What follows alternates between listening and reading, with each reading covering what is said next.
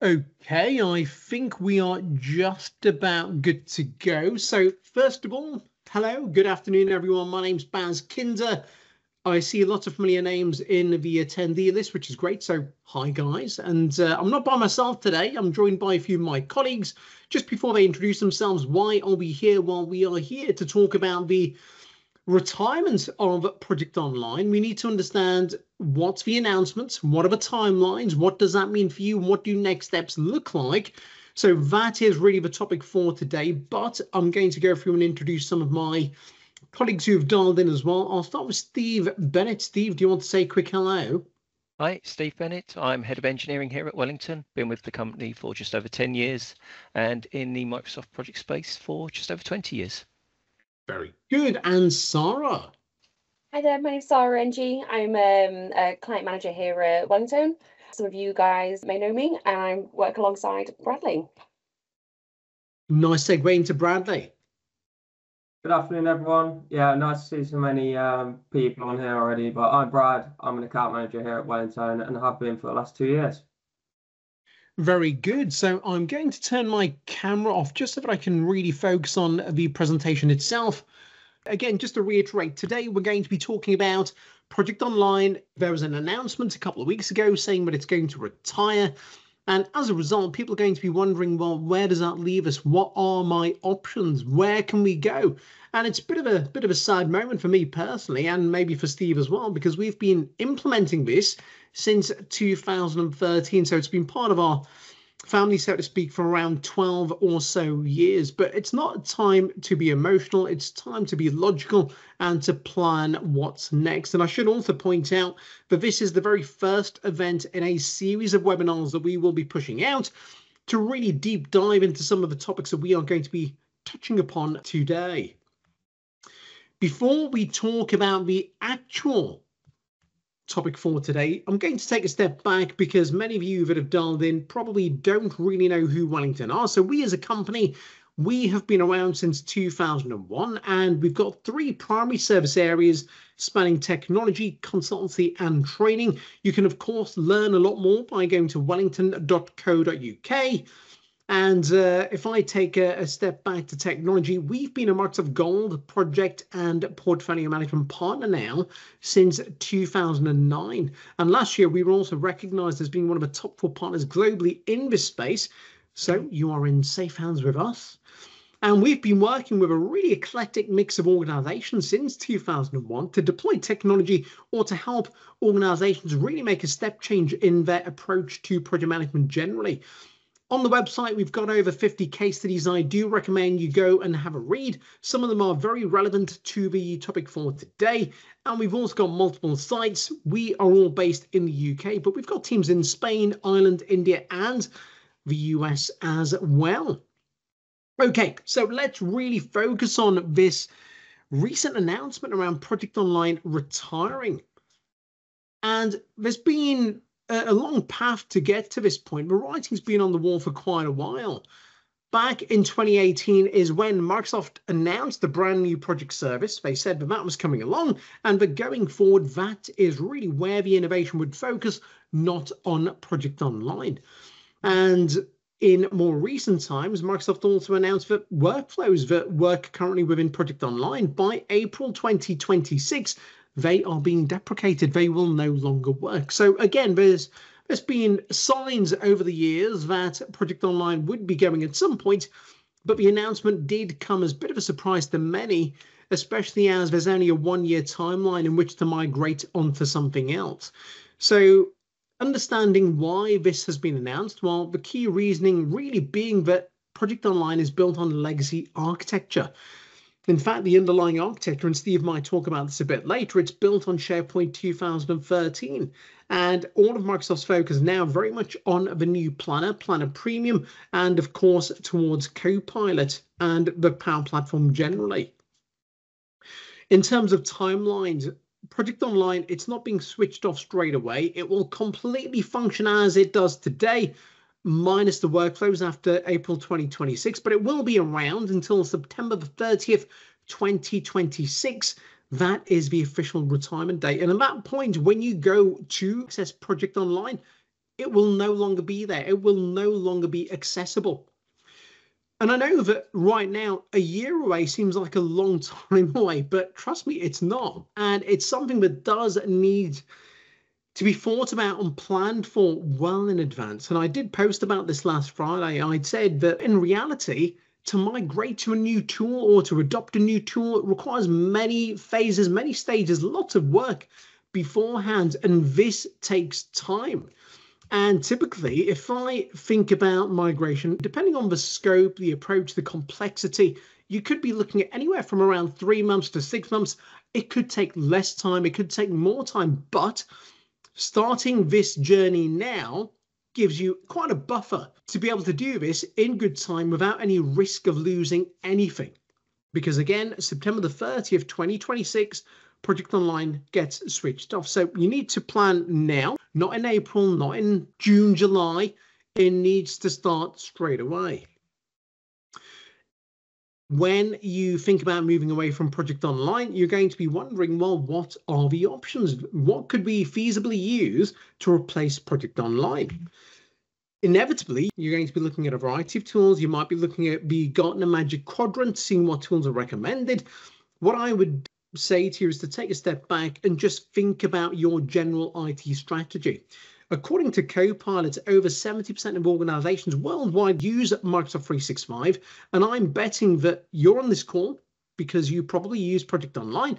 As a result of that, everybody on this call has access to M365. So it makes sense to stick with a solution that's available in the same platform. It means that you've got a unified ecosystem. IT are going to be happy because it means enhanced security, enhanced compliance, you're all in the same cloud. And if you belong to a larger organization, the chances are you've got an enterprise licensing agreement in place, which means that you're going to get the licensing at a very good price. And a point that I'll touch upon a bit later is that actually, if you've got Project Online already, you're pretty much licensed for the new stuff that's coming down the pipe. There are disadvantages to using M365 and something else like Smartsheets on Monday. I won't dwell upon that. If you would like to learn more, then you can go to our website and read the article that's signposted there at the bottom, why Microsoft is the best alternative to Monday.com. And by the way, we will also circulate the slide deck to everybody that's dialed in, so you will be able to go in, click on some of the links and read that information at your leisure. Outside of the obvious competitors to the Microsoft solutions, there will be others that you come across that state that they are powered by Microsoft. Are they really? Well, they might be, might not be.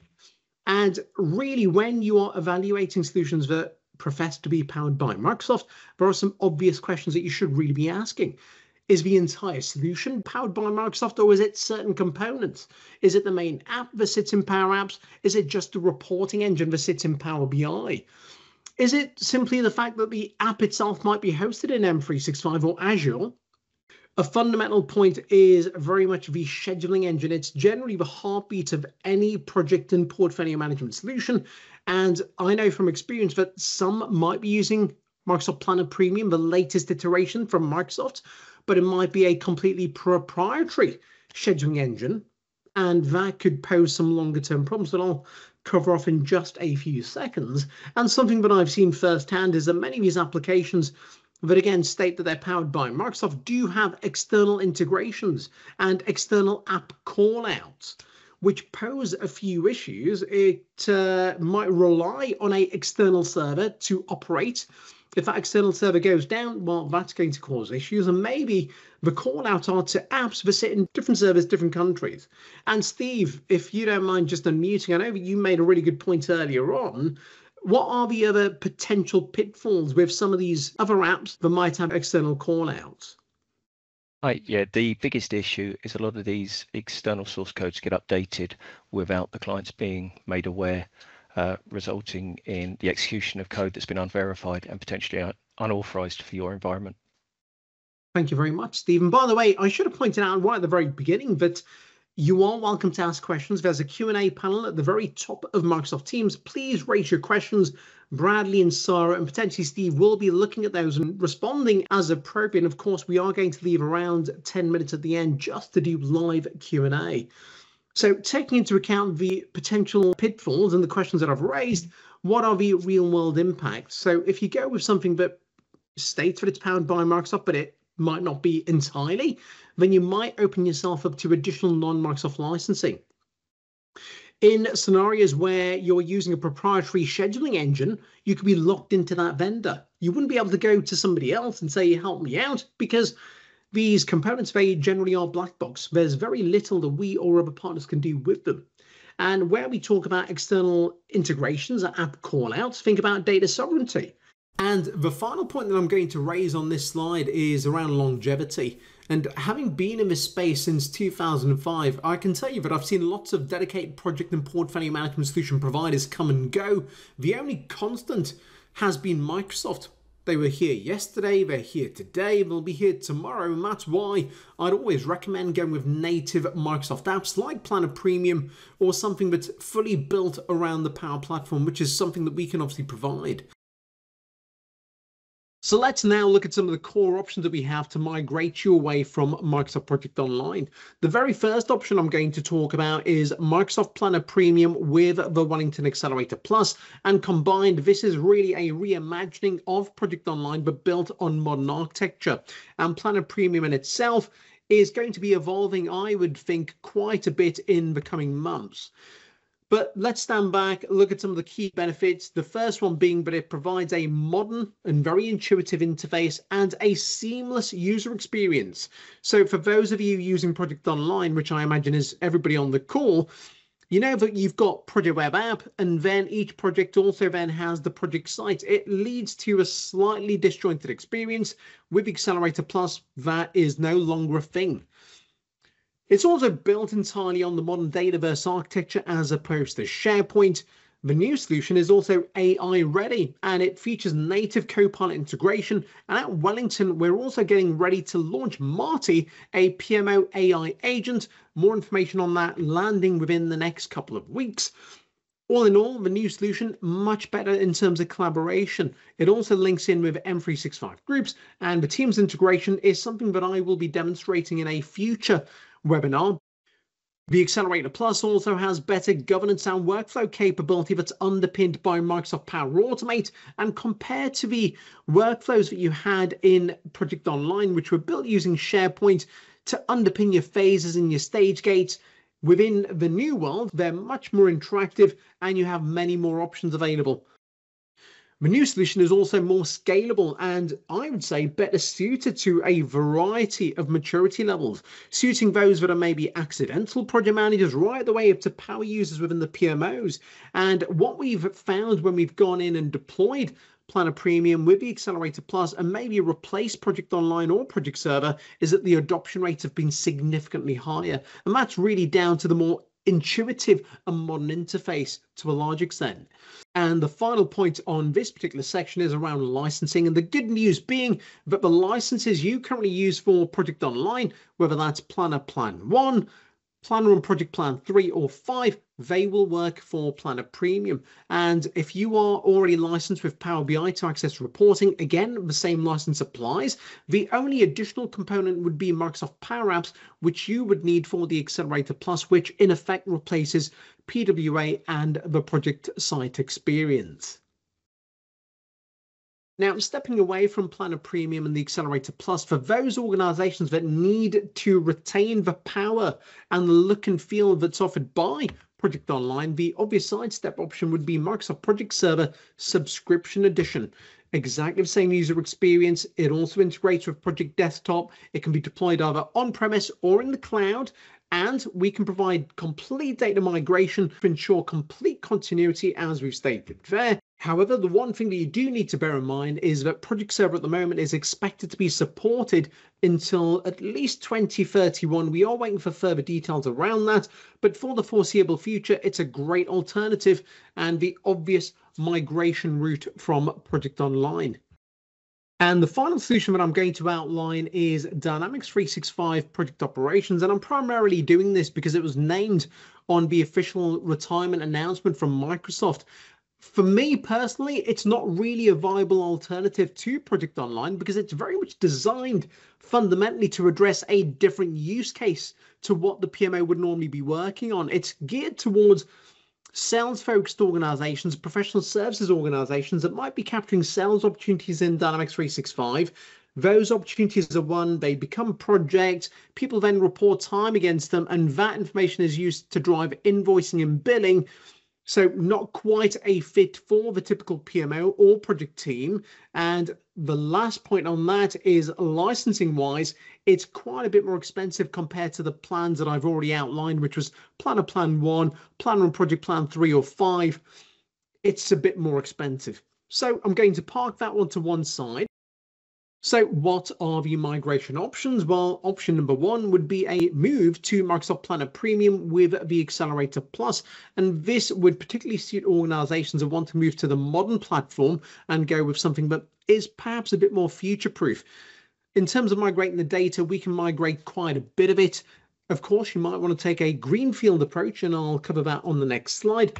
The other migration option that exists is a like-for-like migration to Microsoft Project Server Subscription Edition. We can take all of your data and put it into Project Server.